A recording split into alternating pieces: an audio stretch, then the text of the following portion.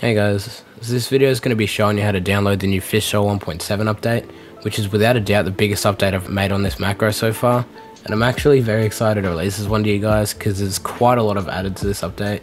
I'll show you a comparison between the two on screen so you can kind of see how big this update is, but some of them are customizable failsafe timings, custom keyboard support, which I'll explain later on in the video, and this is also going to be a pretty in-depth guide on what everything does, as well as what and what not to do, since quite a bit of you got confused on the last video. I'll throw some timestamps on screen so you can skip to whatever part of the video you want, and let's get straight to it. Alright, so the first thing you're going to want to do is go to autohotkey.com. I'll have the link in my description and my Discord server where you can ask any questions about the macro, if you need any help setting it up, anything like that. So what you want to do next is click download, and you want to download version 1.1, not 2.0. It's very important you download version 1.1. You want to click save. You want to click this little folder icon up here. This will take you to your downloads folder. You want to double click it. It'll come up with a little pop-up. Click yes. And since you already have it installed, this button will say repair. But if you don't already, click this top button, cross it off, and you're all good. Alright, so the next thing you want to go to is to my GitHub page. Link will be in the description and Discord server once again. And then you want to make your way down to the releases. This should say 1.7, but just to make it a bit easier for myself, I'm going to update it after I've made the video. So you want to download the .zip file, you want to click save, you want to click this little folder icon once again. This will take you to your downloads folder. You want to right click, click extract all, extract once again, and I'll just swap it out quickly. And this is FishSol 1.7. As you probably see, there is a thing coming soon, but that's only because I didn't want to hold you guys up for a long wait for an update, but this will be coming in 1.8, which is nearly done actually. But this might look a bit confusing or a bit intimidating to some people with all these new buttons and everything, but I promise you it's very simple once you learn it all, and I'll show you how to use them all now. Alright, so now that we're in the game, I can finally tell you what all these new buttons do. So, if we go to the macro, the first thing you probably realize is this A30 pathing.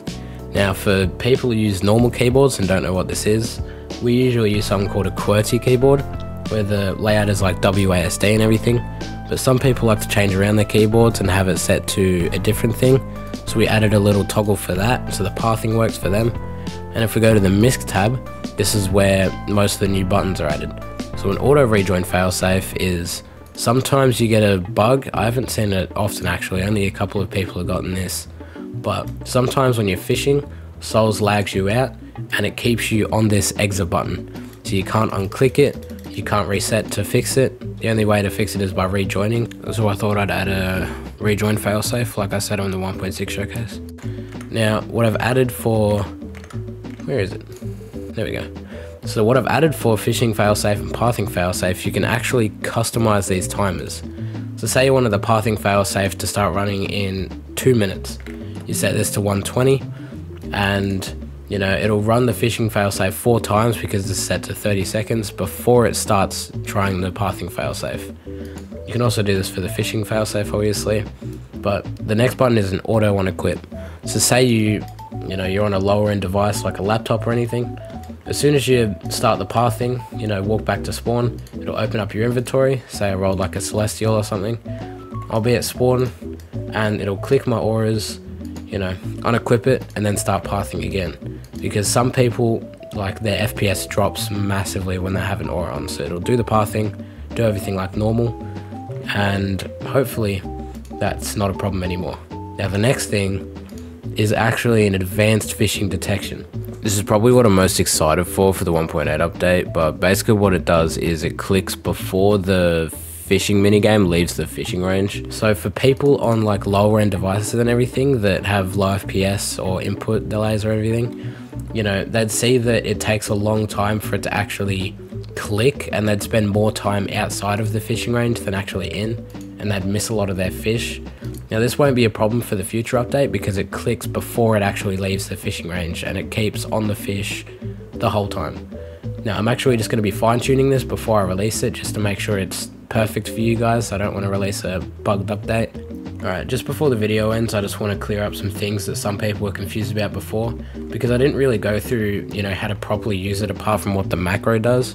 So I'm just going to rapid fire through these quickly. You want to use English with no custom fonts. You want to start at a fishing spot, preferably that one over there where the macro walks to. You want to use 100% scaling in Windows settings. You want to make sure your resolution is compatible with the macro, because some people had custom resolutions and didn't quite realize why they weren't working. And make sure you're set to the right pathing mode. Some people had VIP and they were using non-VIP mode, not realizing that it was the wrong one. And yeah, that's basically all there is to this update. And I'll see you guys in the next one.